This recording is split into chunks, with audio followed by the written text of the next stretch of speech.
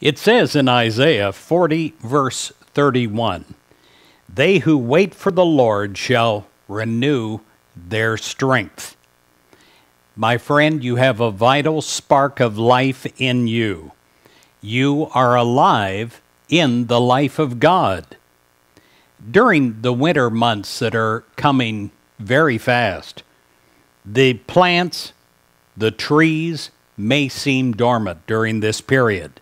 But you know the truth, they're still very, very much alive. We too may have dormant periods in our lives, but we can know that despite appearances, the life of God is very, very active and very powerful within us. We are one with the life of God, and we're constantly attuned to God's life and God's light. This is what we need to remember. We are children of God. We're made in God's image. We're alive with God's life. How can we be less than strong and whole and well? Even as we affirm life and healing for ourselves, let us gather into our prayer time all that we know who need healing. Let us picture them as we truly want them to be, strong and whole and well.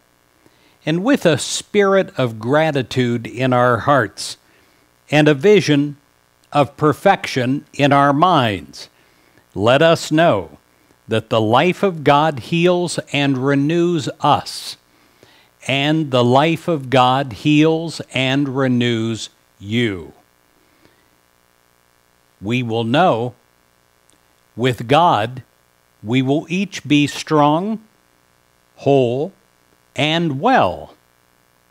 And so it will be. I pray for you this day that you are strong, that you're whole, and you're well. And not just inside of your physical body, but inside of your life.